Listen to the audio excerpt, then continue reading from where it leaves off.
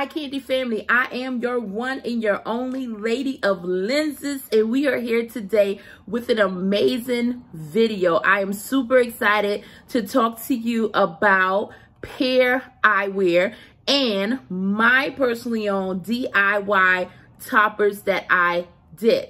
Now, the thing is, we are going to talk a little bit. I'm going to go in detail with everything that I use to make these toppers, how I use them, what I think about using the DIY the DIY silicone mold, and we're going to just put everything in the video. If you have any questions, ask below and I will try to answer them to the best of my abilities. But let's jump right into this video. Okay, so first I want to talk about the frames that we'll be talking about today, which are the Wandas from Pair Eyewear. Now, when you order from Pair, you have the option of getting toppers for your eyewear through them. And one thing I like, if you look on the side of the Pair Eyewear, we have the two magnets here. They connect the toppers. Now, my very first, for the Wandas toppers that I had, and I have a video showing them, I have like this Hawaiian one. I'm going to take these off and slide these on just to show the ease of taking them on and off when it comes to the toppers. So this is the Hawaiian one, and then I got a sunglasses ones for the Wanda.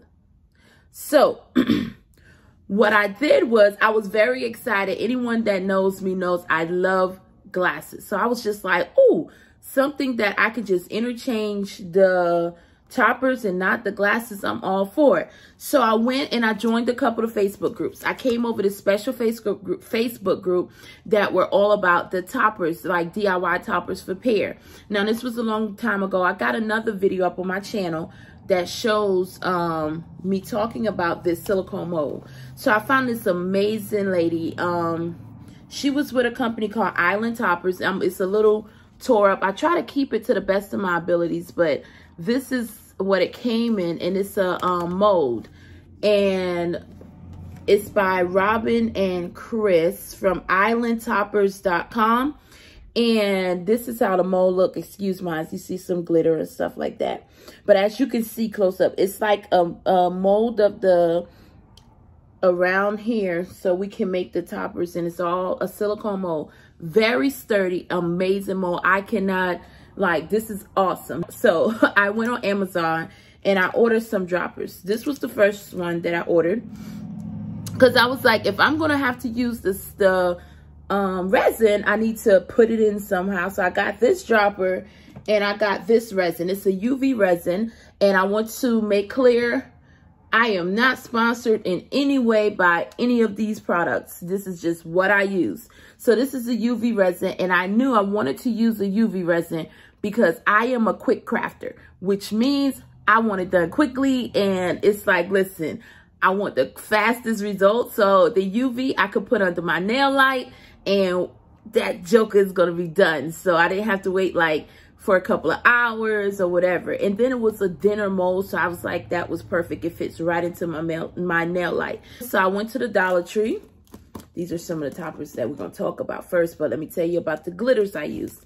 I went to the Dollar Tree and I got about 4 different packs of these in different colors. These glitters are amazing. There's nothing wrong with them. They're packaged in the little package here like this, and I went and got these little teeny cups that I put them in. So I just add a little bit of this in there, and I add just a little glitter, and I stir it up, and then I use the dropper. But then I saw a nice subscription box, which is in the last video I did about my Pair Eyewear toppers. It was my surprise unboxing for the Glitter Guy glitters. So I knew, I was like, when I saw the subscription box, I said, let's try it, just to see how these glitters hold up to my mold. So I was just like, ooh, we could do that, right? I'm going to tell you how that went. These are the first batches that I did. As you can see, they have the shape of the Wandas. I'm going to show them to you individually because I didn't finish them.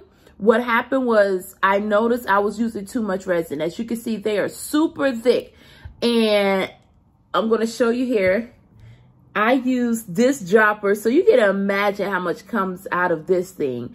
And if you can see along this way, it was like too thick because it will actually cover how I look out the glasses, right? So certain parts will be covered that's not supposed to be covered, and it's very uneven. So I didn't even bother to put magnets on them because I'm just like, listen, that's not going to work anywhere, and I would never wear these out because they're so wonky.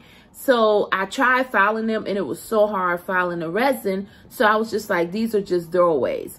But I kept repeating the same steps, forgetting that I actually brought the smaller droppers. These are what I should have used.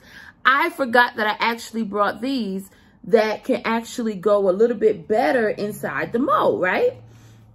So I'm just like, man, but here I go, being the person I am, like, maybe I'll try do it a little slower. All of these toppers, I'm like, I'll try and do it a little slower with the bigger one, and it'll come out a little better. I could file, you know, less, right? So as you can see, another thick one that came out. This was the all clear one. And by this time, when I got to this one, I was just like pouring that thing. I got it at the bottom. I was just pouring it around. Still too thick. Let's show you this one. The colors turned out very pretty. These are all the wonky ones because you can kind of see here how the resin was here. And trying to file that stuff down, it was terrible. So I just was like, you know what? Forget it. But I wanted to show these ones because I used some of the glitter from the glitter guide. I got 4 different colors that I showed last time. And look how beautiful. I want to show you, like, it's that pink just pops. It's so beautiful. And the colors, I think I mixed this one, the one that I showed before. I mixed that one, but you could kind of see the glitter in that one. I kind of mixed the pink and the yellow one. This is a green color. Then I had another one of those cool pinks. I think the glitter guide glitter is amazing. I mean, look how that is just, it's really, really beautiful. I think they're worth it. I really, really love using them and working with them. And for the pair eyewear, once I did this batch, I realize now, I know it's about 10 wonky ones. You'd be like, look how this looks more like that neon fluorescent. This is amazing. I think these were made, I would have to do a correct one in this color. It kind of gives me like a glow in the dark type situation look. I think I should do one in this for like doing the Halloween months and stuff. It just gives off that vibe. I think they're, look at that. That's just like, oh, that's really cute. That's really, it reminds me a little bit of the glow lights. And then I did this right here, the brown and a little bit of the white to the bottom. I was trying to be fancy, but I still messed it up. So as you can see, that one was still kind of wonky there too. So what I was going to say about that batch, I messed it up after about 10 frames, and I was just like, you know what? It has to be a better way, but I was so like wanting to get it done. I wanted to get the video done, and I'm just like, man, I'm messing up. So I stepped away. Number one thing in crafting, or when you're learning something new and you're hard-headed like me and don't want to watch anything and just figure it out yourself, the best thing to do is walk away. So I walked away, came back the next morning. I'm like, okay, I'm going to get this done. But at this time, my daughter was up. So she's like, Ma, I want to help. So I'm like, okay, I'll let you mix the glitters. So she picked a lot of the glitters from the Dollar Tree batch because she likes a lot of that color. So we had a pack that we opened, and she picked a lot of colors. But these toppers came out correctly, and I'm going to talk about them. Now, I didn't add any like shine or anything, and they're still, I didn't file them down great, but as you can see, there was a little bit of resin like still here from the UV thing. But I put some, these right here are some magnets that I got from the Amazon. I'm sorry. I got these magnets from Amazon. I'll try to put the link for everything I used in the description box so you guys can kind of know what I used, what was the sizing. So one time I used the toppers before, and made a top before and put the magnets inside of the topper, so it kind of went with the UV light, but I realized it wasn't as strong. So what I ended up doing this time was just curing it, and then after putting a little bit of resin on the corners, then dropping the magnet in it and putting it back in. These turned out stronger. Now my daughter did this one. I didn't worry about the inside, so I'm gonna show you that. See, the inside is kind of I didn't worry about it because no one would see that. But this is the outside of it, and I think it turned out pretty okay. So my daughter chose this little star to put here, and we have like that green and pink color. So it's pretty cool. Now, it's pretty cool. She did it, so I love it. But it has, like, as you can see, we just kind of played around with dropping the color in the mold. So we have this one. I'm going to put all of them on because I don't want the video to go too long for you guys. Then we have a blue one. And I realized what I did, you're going to see a lot of repeating colors. I did like 4 different cups, and I let her mix them, but we put a little too much because in the little mold, this mold is amazing. You don't even need like a whole lot of resin. So I should have just mixed them like small batches.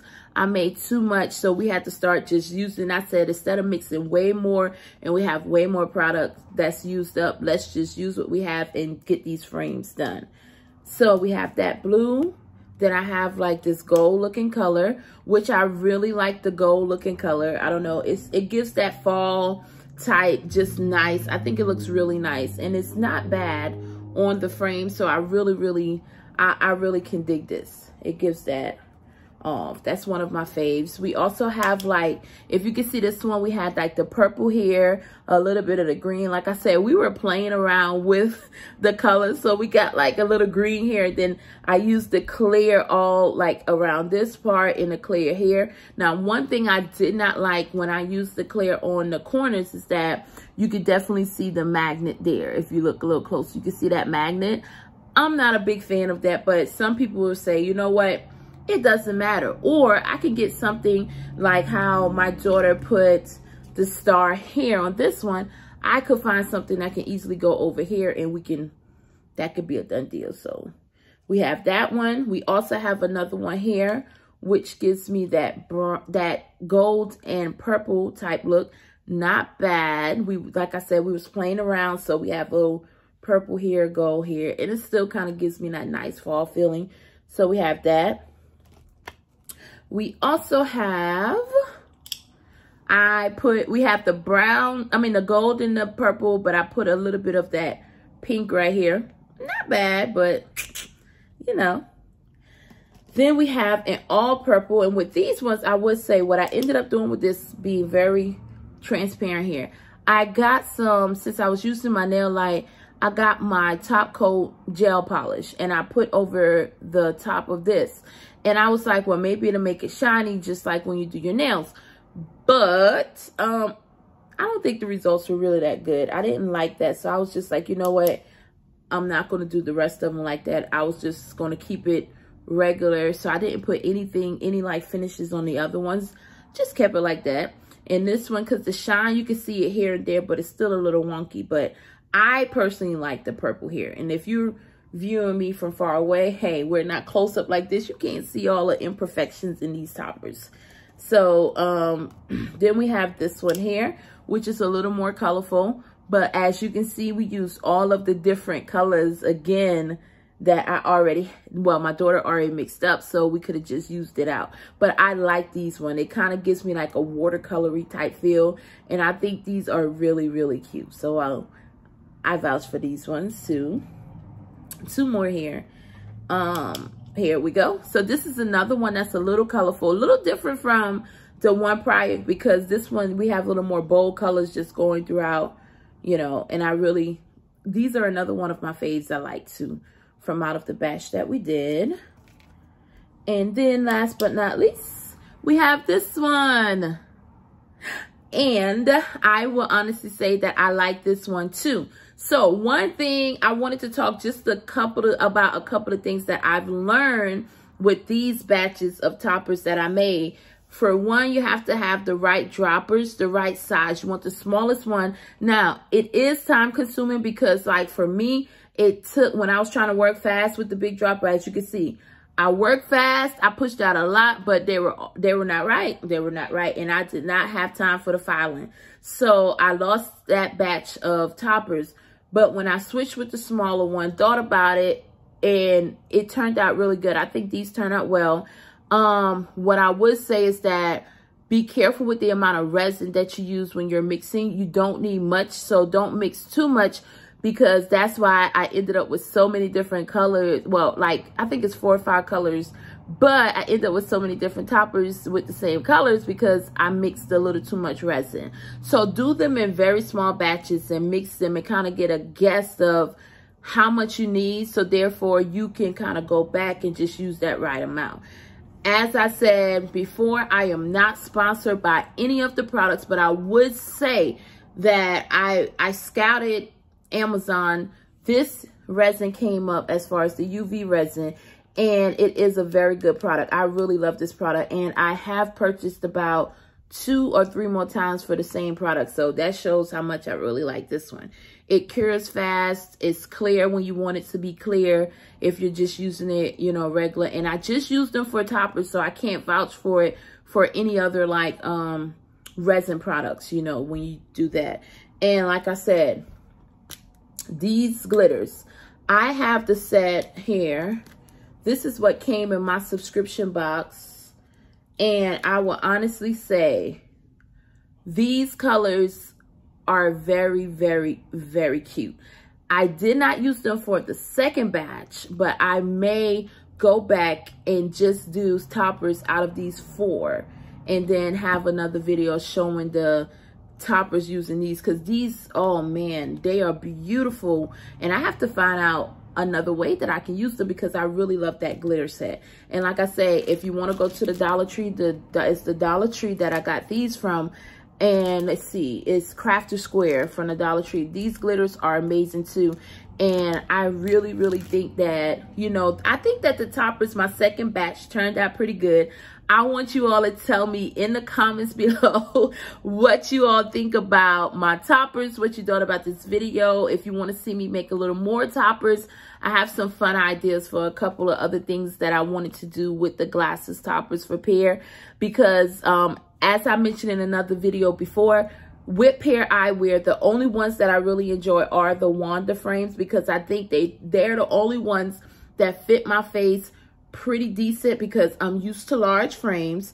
And I feel like these give me a little twang, but not too much, and I can kind of deal with it, versus the other frames that from Pear, they're a little smaller for my face. And with me having a bigger face, I think I need a bigger frame, or I'm just used to bigger frames. So let me know in the description below what you think about this video. I hope that it was very helpful, very you get a lot of information from it if you wanted to do your own toppers for Pear Eyewear. I just wanted to give you guys a look into what I did, how I did it. Just let me know what you think. And as always, I am your one and your only Lady of Lenses, Lady Simone. Come back and see me.